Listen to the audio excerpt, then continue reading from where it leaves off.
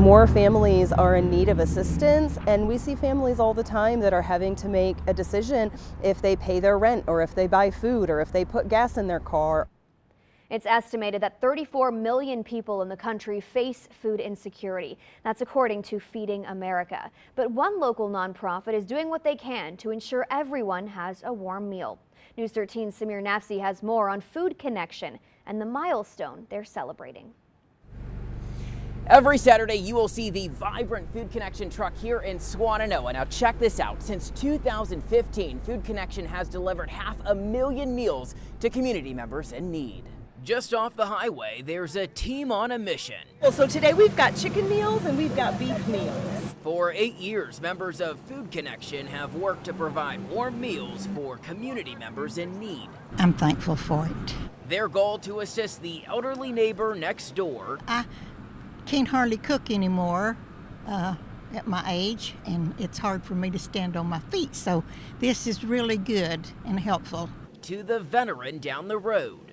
For quite some time, I was pretty much disabled, not able to work, and so didn't have a whole lot of money, and so this has been a godsend for me.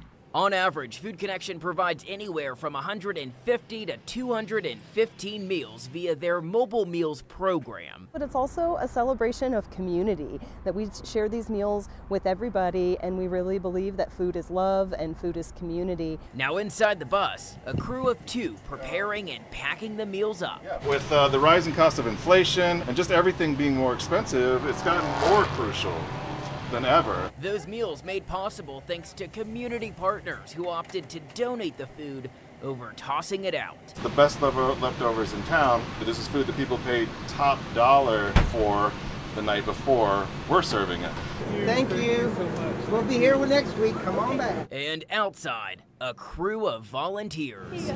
Thank you, guys. Just like this little guy, Ryder, who's been assisting his mom for years. It feels really good. It feels like I'm helping out and doing something good in the world.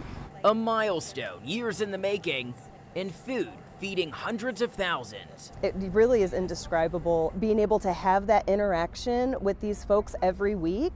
From the green beans to the risotto, all bringing a community together. Well, I believe in the power of food and what it can do to people's lives, and I believe that sharing food and just having something to look forward to in a meal can actually make people's days a lot better. Appreciate it. Now check this out. Their efforts have kept 205 tons of fresh food out of the Buncombe County landfill. In Swannanoa, Samir Nafsi, News 13.